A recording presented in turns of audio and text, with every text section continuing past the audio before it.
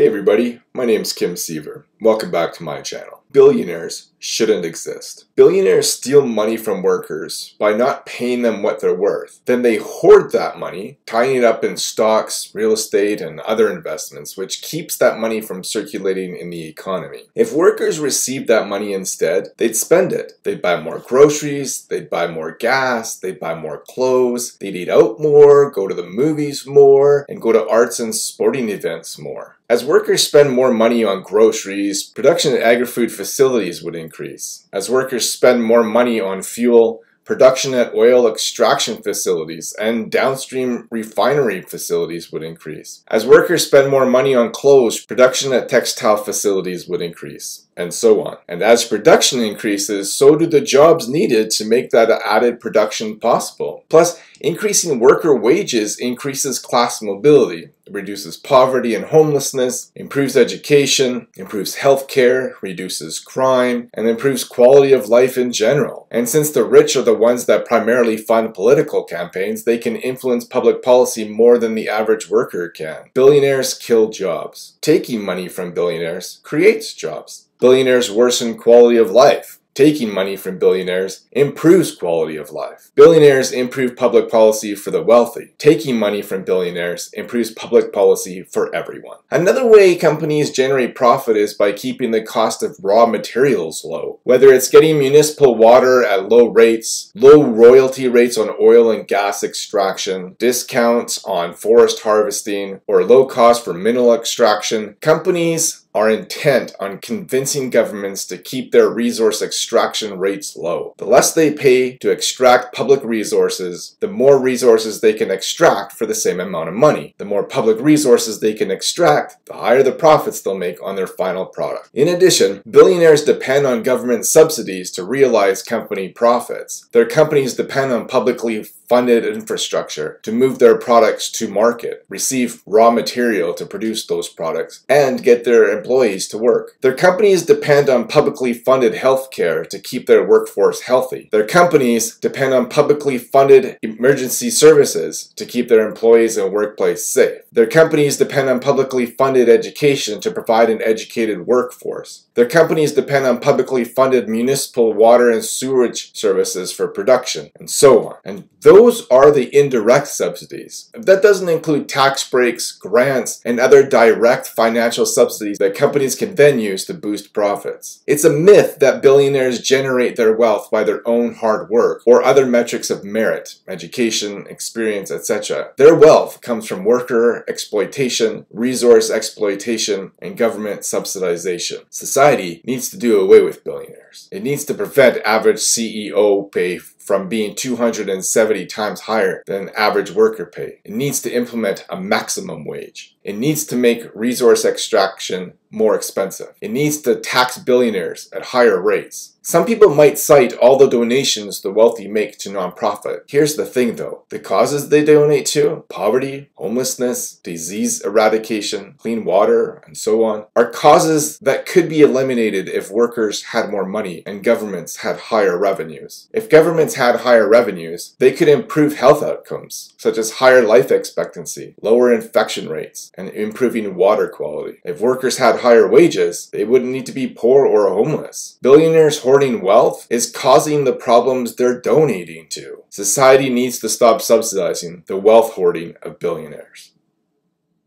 Thanks for watching. Thanks to all these subscribers and Patreon patrons who make this video possible. You can follow me online at seaver.ca/Kim. I'm also on Facebook, Twitter, and Tumblr. If you appreciate the videos I share here on YouTube, the posts I write on my blog, and the content I share on my other social media accounts, please consider making a monthly donation either through PayPal or Patreon. If you agree with the points I raise in my video, please let me know in the comments below why. Please share my video and subscribe to my channel. Don't forget to click on the notification bell so you know every time I upload a new video. I look forward to talking to you again soon.